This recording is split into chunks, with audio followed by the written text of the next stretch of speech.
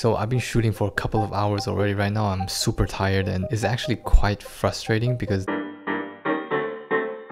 yes, you read the title correctly. I'm gonna shoot a perfume commercial with the webcam of my 2015 13-inch MacBook Pro. The quality of this camera is obviously just potato. That's why it's a challenge. Now, the reason why I came up with this idea is because people keep saying that gears doesn't matter. So I was thinking, to what extent doesn't it matter? What if I shoot an ad with my webcam? Now, the perfume that I'm gonna shoot for today is called Bleu de Chanel, one of my favorite perfume of all time.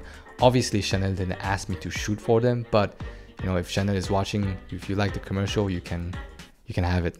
Now, I'm done talking, let's get started. Now, the first thing I did is to do some research on how they brand this perfume in general. Most of the time, the tone is dark blue, minimal, elegant. So instead of going for the same style, since the quality is so bad, I'm gonna make it look like it is shot during the 90s. You know, those VHS type of look? First of all, I wanted a blue color background. So I went to the stationery store, bought what I needed.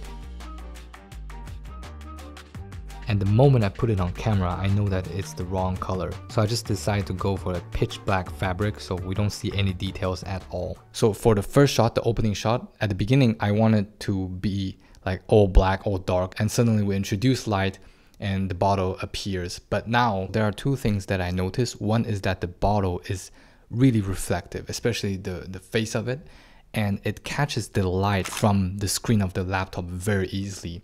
But I want to use that as an advantage and give the face of the bottle some texture. That's why I want to play a video of a dark blue ocean just so it reflects on the bottle, and that's why it gives the bottle a very nice color of dark blue. One other thing that is really difficult is if I want to get the reflection of the ocean directly from the reflection of my laptop, I cannot really look at the live screen while I'm playing the video since the video is playing. So I kind of have to frame the composition without looking at it. Obviously, as you can see, one of the hardest things to do with the laptop is to have any camera movement. So I try to avoid any camera movement. I'm trying to do a thing for the last shot, the ending shot, which the bottle is gonna rotate from this to here, and I'm gonna do it with my hand instead of actually moving the camera so that it's not that shaky. And in post-production, I'm gonna mask my hand out so we get a clean shot of the bottle rotating.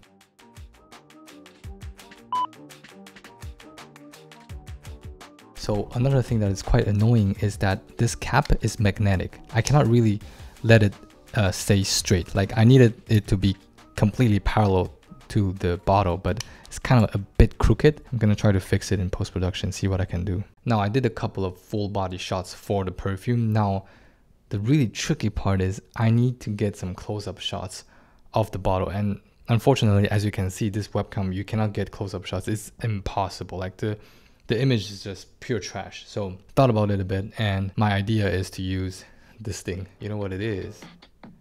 You know what it is. Oh, it's in focus. I'm gonna play with it. I don't know if it's gonna work, but let's just try it.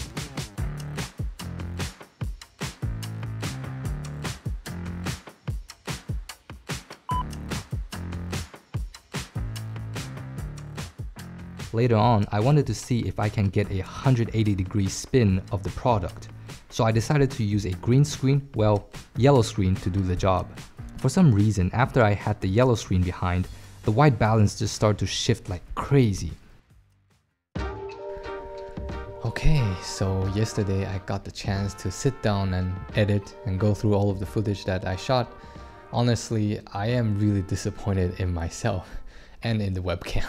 Seriously, 95% of all of the things that I tried are entirely unusable. Well, obviously I already knew that right after the shot, but I still thought that I could make something interesting and cool out of those trash. Well, apparently I'm wrong. Now, before we look at the final edit, we're just gonna look at 3 of the major difficulties that I have to face during the shooting.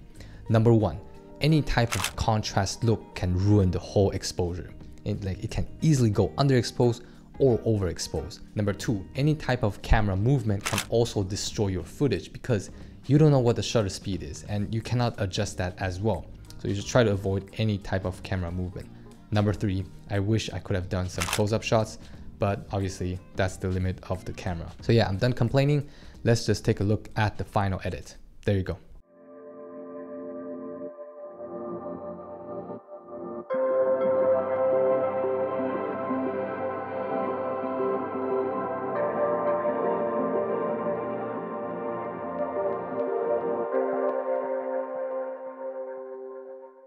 Whew, okay, so it's actually quite painful to watch the whole thing. Now, before you throw your shoes at me, honestly, I am really pissed at myself as well, because deep down inside, I know that I am not good enough. I could have done better. I am 100% sure that there are 1,000 filmmakers out there who could have done this like a million times better. And I know that there are so much things that could have been done, but at the same time, it's kind of like a fun way to see where my level of creativity is at right now. So hopefully one day I will be better at shooting product commercial. So far, I've only done like 2, so I'm really like amateur when it comes to product commercials. So yeah, that's about it with the video. Make sure to subscribe if you want to see more content like this. And guys, do me a favor, leave a like, just for all of the hours that I wasted with no result, just so you guys can make fun of me.